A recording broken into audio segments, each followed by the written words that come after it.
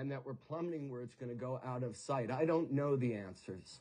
I don't know if no-fly zones will create a nuclear war. I do know that we have to invest everything that we have to support the Ukrainian people and to support President Zelensky, or I do not think we will have a legitimate memory of what America hoped to be. You're echoing something that a lot of Ukrainians are saying now, which is that this is much bigger than Ukraine, that this is, that it doesn't stop in Ukraine for Vladimir Putin.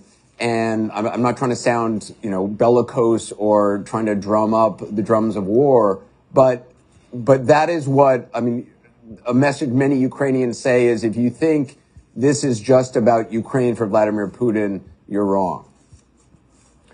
One of the things that really took me to Ukraine was a documentary made years ago called Winter on Fire, which Ted Sarandos and Netflix have made globally free on YouTube as of today. And though it took place 2014 during the Maidan,